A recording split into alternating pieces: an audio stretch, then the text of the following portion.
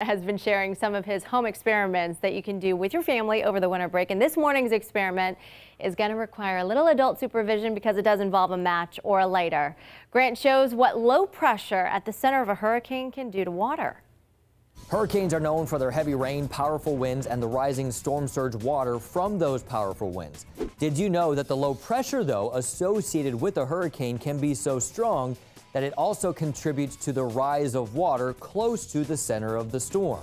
And we can duplicate this just with some simple things that you probably already have around the house. Get some Play-Doh, a little birthday candle, some blue food coloring, nice glass, a little dinner plate, a lighter or matches, and then just a cup of water. Okay, first what you do is you'll take your Play-Doh and just place it right in the center of your plate. Take your candle and put that candle right in the center of that Play-Doh. After that, take your blue food coloring and just drop a few drops into your water. You really don't need much, maybe 4 or 5 drops there.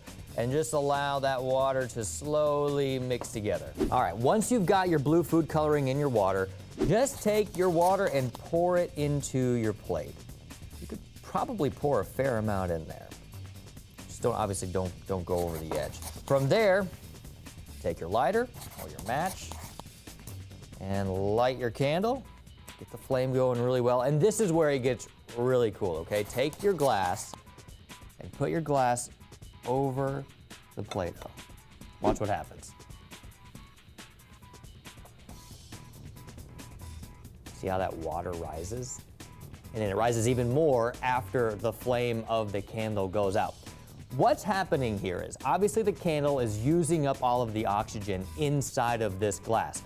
And the candle, the flame, is heating up the air inside of that glass. Once the flame goes out, the air cools inside of the glass. Now, pressure and temperature are directly proportional, which means that as the temperature drops, the pressure drops as well, which creates an area of low pressure inside of this glass.